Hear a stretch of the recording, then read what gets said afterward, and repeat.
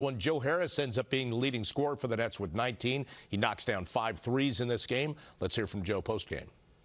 Hey, Joe, we've heard the words, confusing, frustrating.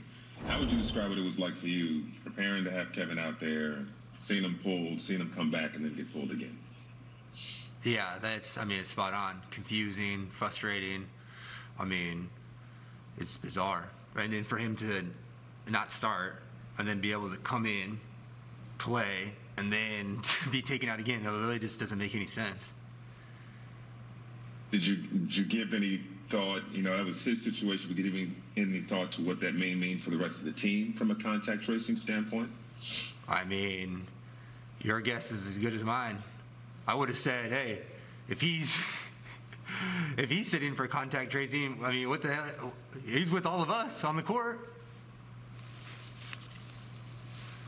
Go to Brian Lewis with New York Post. Joe, on a quasi-related note, when you see something like this happen, where a guy can't play and then is out there playing and then yanked off the court, does this exacerbate any concerns that players have about the whole idea of having an all-star game?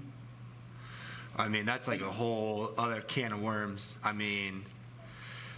It's not really my problem. Like, there's a lot of the guys that are actually all-stars I feel bad for.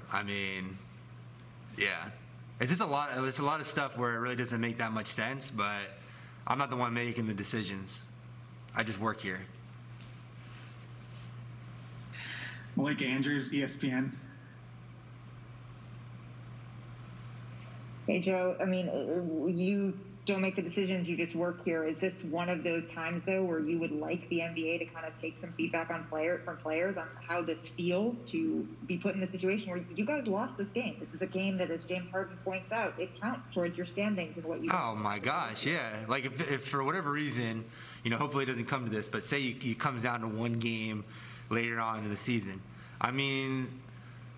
We're trying to win every game. We're trying to find our rhythm as a team, have some continuity, and obviously, there's a number of things that are out of our control, and we're trying our best to deal with everything like every other team in the league.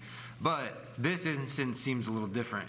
It just seems a little odd to me that you're going to have a guy not start, come in, play whatever Kevin played, and then take him out again. It just, it doesn't really make any sense at all, especially like you mentioned. These are games that are important. Like, we're trying to find our rhythm, and, hopefully it doesn't come down to it, but every game matters and there's significance there. Alex Schiffer, The Athletic. Hey, Joe, I'm curious if you guys talked about this whole thing as a team in the locker room and what the vibe was at show. Was it talk more about the game, or was it just on the bizarreness of this whole thing? Yeah, it wasn't really addressed. Obviously it was a tough game. Toronto's a good team, and they made some big plays down the stretch, but a lot of the talk was really just, getting ready to move on and get ready for Philly. Tomorrow night's another tough game. But obviously, yeah, the frustration and all that stuff is there, because now Kevin, he's probably going to have to, I don't know what the rules and everything are, but I'm assuming that he's going to be the same thing that he had the last time, where he had to sit for a week or whatever it was. So, it's tough, and it sucks for him, too. The guy doesn't even have positive tests, so it's like, yeah. Christian Winfield, New York Daily News. Hey, Joe, I guess I do have a basketball question there. You guys turned the ball over, 18 times? In your estimation, is that what the Raptors did? Is that carelessness with the ball, or is it a little bit of both? What did you make of how you guys took care of the ball? Yeah, I think, Toronto definitely can turn teams over. They're an excellent defensive team, but I think a lot of it, too, it falls onto us. That's definitely a huge hurdle for us to get over right now, is turning the ball over, second chance opportunities.